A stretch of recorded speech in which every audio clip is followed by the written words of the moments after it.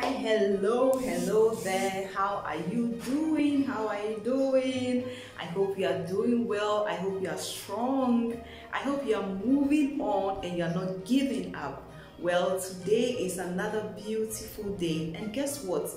As at the time I'm doing this recording, is the 25th of March. Wow, I'm so amazed, and I'm asking myself, where is March marching to? Are you not surprised that the month of March has come to an end so fast? Hello, I am. So in this today, it looks like this series might be our last series for the month of March, which means that in the month of March we had 3 series. Well, what are we talking about in this month of March? We are talking about dealing with dream killers.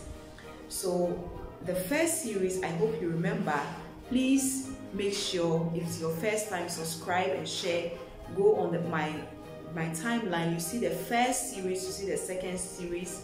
Please make sure that I think the first series we talk about self-doubt, dealing with self-doubt, which is a dream killer, and the second one we talk about dealing with consideration, which is also a dream killer. And today I want us to talk about one common, I don't want to use the word powerful for it because it's not powerful, but it's very deadly and common dream killer, and it's called what?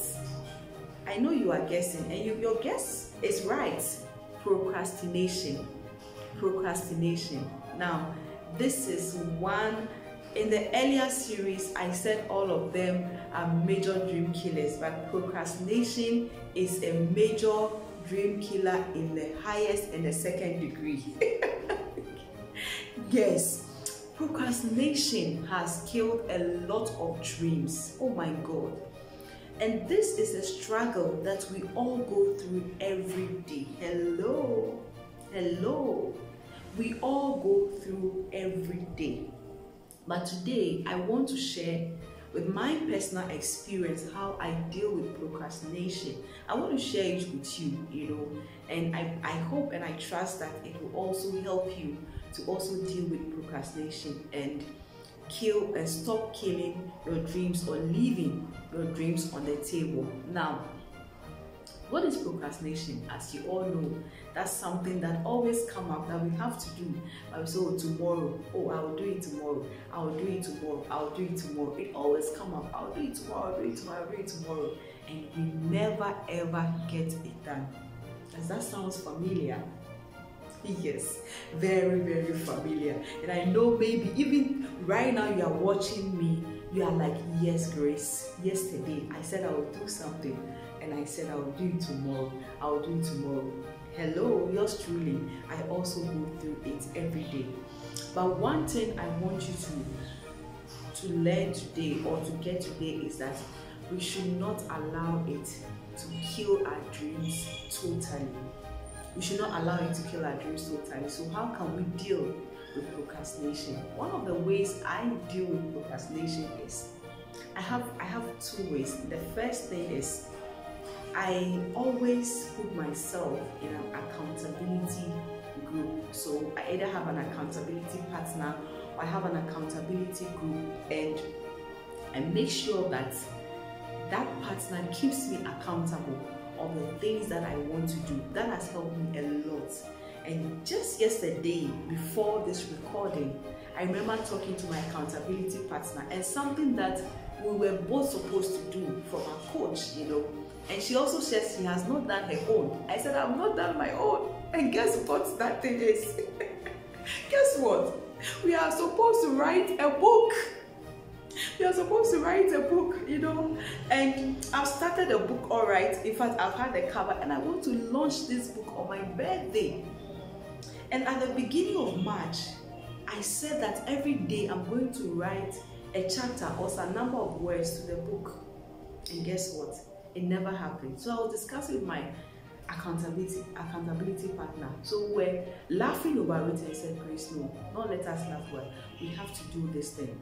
So as I'm standing here now, in my mind, that book is already complete, and I'm going to do it. And she is also going to do her own. So don't be on your own. That's what I want to tell you. Don't be on your own. If you can, whenever you set your goals for the year, for the month, or whatever it is, find an accountability partner. Put yourself in a good and a right environment, either from your work, from your chair. Get someone. Okay, most of the time I get my accountability partners from coaching programs, the coaching programs I enroll on and all that, and that's why I replicate it in my coaching program. Anytime women come on my campus, I make sure that I pair them up with an accountability partner.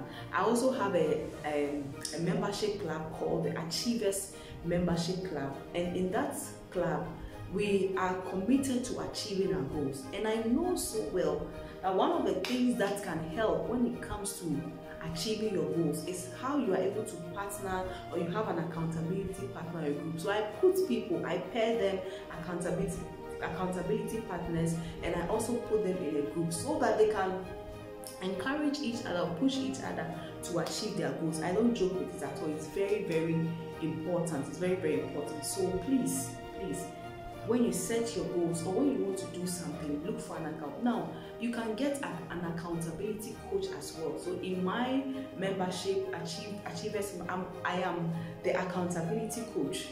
Yes, I'm the policeman to make sure that they achieve their dreams. Those people that achieve Achievers membership class. So whilst I put them in an accountability group, I pair them up accountability partners. I am also their accountability coach.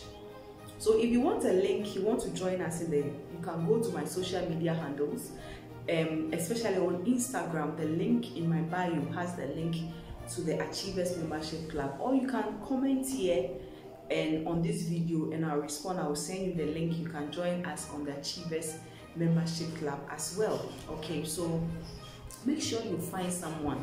It could be if you are married, it could be your partner. So your husband can be your accountability partner, your wife can become your accountability partner. You can use your mother if you are free with your mother. I mean, if you are not married and maybe you are single, you are living with your parents, your siblings can become your accountability partners, just to make sure that what you said that you do it, you know. So I think even when it comes to health, like you want to exercise and all that, yours truly, once again, I bought a mat. You know, every week I go for a walk, and if I don't go for the walk, I make sure that when I'm going somewhere, I walk. So this week I have to go for my walk. Yesterday I was supposed to go, I didn't go. Today I have to go for it. So if it happens that I don't go, I'm going somewhere tomorrow or whatever it is, I will make sure that I walk the distance that I'm supposed to walk when I was going for my walk. And I said, oh, let me buy a yoga mat, you know. So I want to watch exercise on YouTube. Stomach exercise and whatever. I've lost quite some weight though because of schooling and all that, you know, work and all that. But I said, okay, let me buy the mat so I can watch YouTube. Guess what? Yours truly still have the mat in her wardrobe or in her cupboard, you know. And I opened that wardrobe, I look at the mat, I said, I'm going to get this thing done. So one of the ways that you can also, apart from having an accountability practice and all that, I also want you to look at the future ahead of you. What do you want to achieve? Your end results, you know, when you achieve this result, how would you feel? How would it be for you and all that? And I want that thing to motivate you so that you can achieve your goals. Now I was talking to you about my book. I always want to do something significant on my birthday. I just don't want to celebrate birthdays. No, I don't just want to celebrate birthdays. I want to, anytime I'm celebrating my birthday, I either want to be launching a coaching program or doing something. So this time around, I'm launching my second solo book. I have one solo book and then 2 books that I co-authored. And this 4th one will be my second solo book. And I want to launch it on my birthday. I've done the cover, the book cover and everything. And so I don't want to, I keep that picture. So how is it going to be like on my birthday? I'm launching my book. You know, while people are saying happy birthday, they are saying congratulations and all that. Oh, even right now I'm standing here, that one is motivating me now. I want to stop this video, go and finish that book, you know. So always have the end result in your mind. When you achieve that goal, how would you feel? So that when you tell yourself tomorrow, you are going to sleep tomorrow, you wake up and then you come and do it. again, I mean, this is very simple, right?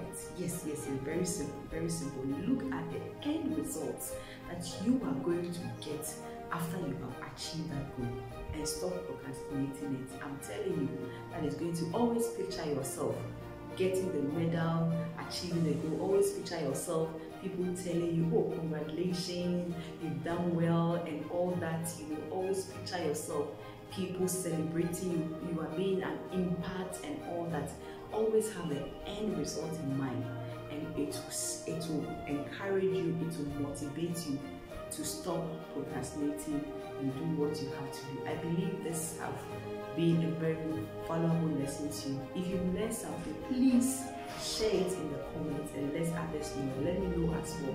And also like, share, subscribe to this channel, The Possibility TV. As I said, it has always been my dream to inspire African women, to help them know that there's more to their lives and to help them access their possibilities. From my background, where I came from, that I felt like losing a job was the end of my life. But along the way, I was able to access my possibilities to become an author, to become a speaker, and to become a coach. And I believe that for every woman, that there is more inside, that we have to wake it up. And that's why this channel exists, to create content, to inspire, to encourage, empower, and equip women to access their possibilities. So share it, like it with any woman that you know that they have to access their possibilities.